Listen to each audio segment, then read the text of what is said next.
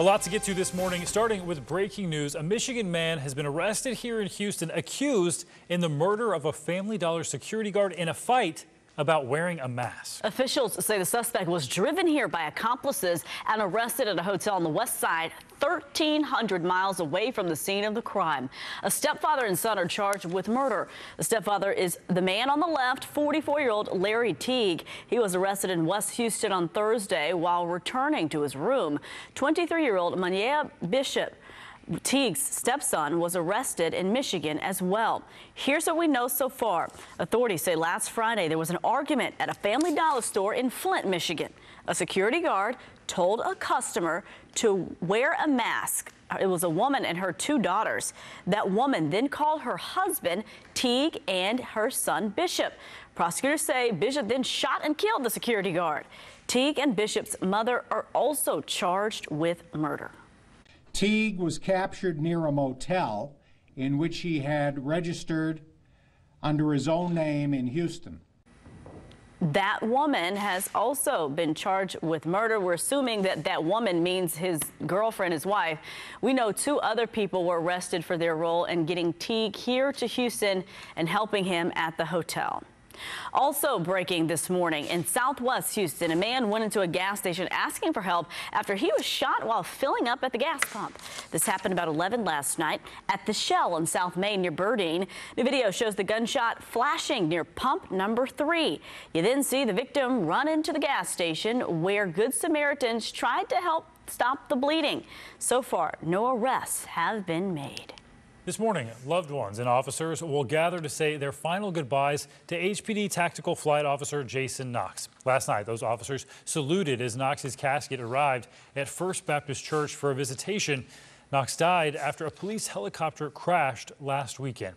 HPD Chief Art Acevedo says today's funeral service will honor an officer who truly loved representing the Houston Police Department. When you look on social media, all you see is pictures of him with the smile, and frequently with children, with the community, just being an ambassador. Well, the Knox funeral is reserved for family, friends, and first responders. ABC 13 will carry that service online at ABC13.com starting at 10:45 this morning. We'll air it live on TV starting at 11. Happening today, a barbecue fundraiser will be held for Officer Comier and the family of Officer Jason Knox. This will be happening at Time Out Tavern in Humboldt. That starts at noon. Chopped beef baked potatoes will be $10. Pulled pork sandwiches are $7. You can also donate at assisttheofficer.com. Well, as we now know, first responders were shot at as they were trying to free Officer Knox and the pilot from that helicopter wreckage last Saturday. ABC 13 reporter Jessica Willey brings us the details on that shooting. It was a terrible scene that only got worse. Shot fired.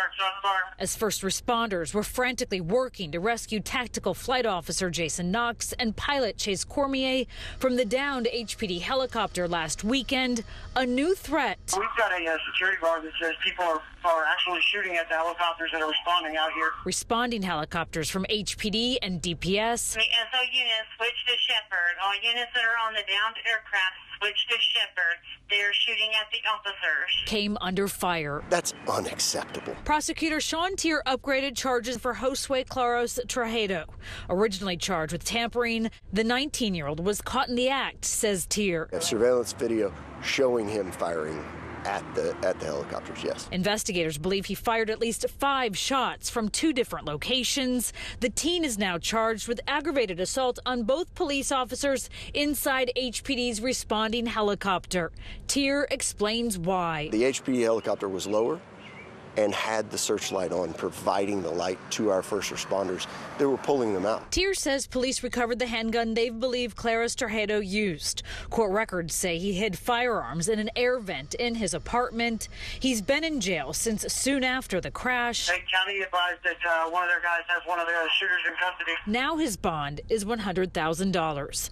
Jessica Willey, ABC 13 Eyewitness News.